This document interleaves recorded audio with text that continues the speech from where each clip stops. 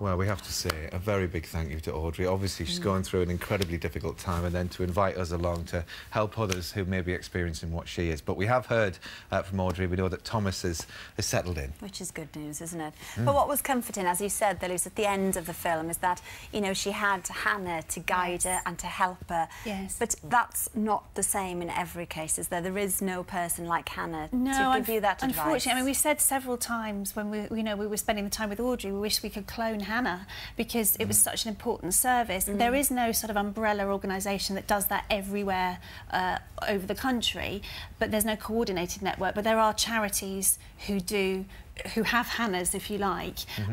It's a shame there aren't more of them because it's absolutely invaluable. Yeah. Now, I mean, the funding is a huge issue for anybody who's looking into this. Thomas's care is paid for, so who is entitled to that?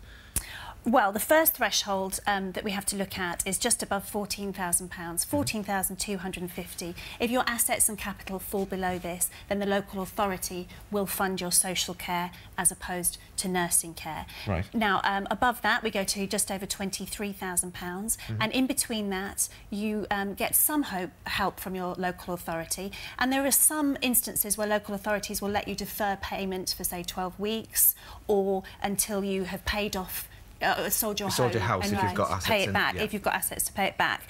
Above that £23,250, essentially financially, you know, you are on your own, and that's the bracket that most people fall into at the moment. Yeah. Okay. Well, thank you, Lucy. Thank you, Lucy. And once again, our thoughts are with Audrey and, of course, Thomas as well.